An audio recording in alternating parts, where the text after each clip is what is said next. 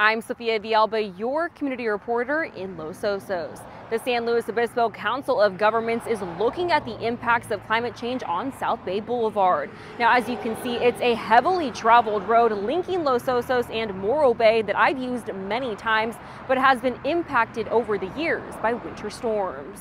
Previous winter storms as recently as 2022 and 2023 have forced the closure of South Bay Boulevard due to flooding.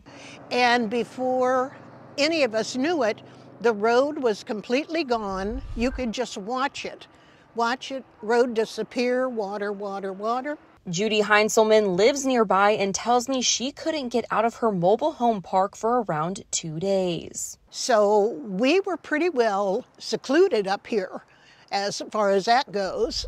It was just totally a river all the way around. Heinzelman's neighbor Kathy Giddens tells me it was unexpected. Because one minute we're driving in and the next we can't go out. And it's just like all the water just enveloped very fast. The flooding affected more than just the road. The estuary was also impacted because of the flow of the Churro Creek and the high storm surge and sea level rise occurring within the estuary, and it caused this whole area to flood. But changes could be coming, so the area is better prepared for future storms.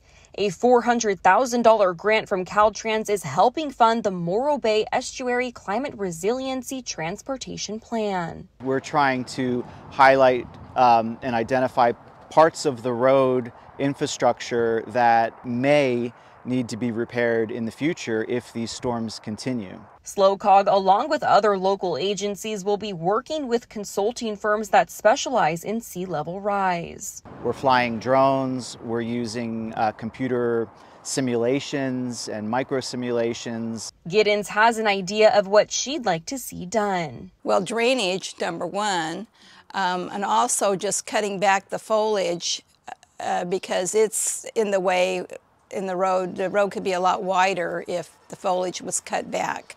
Now, if you would like to weigh in on the future of South Bay Boulevard, a community workshop will be held on December 3rd from 6 p.m. to 7:30 p.m. here in Los Osos at the El Morro Church of the Nazarene. In Los Osos, Sophia Villalba, KSBY News.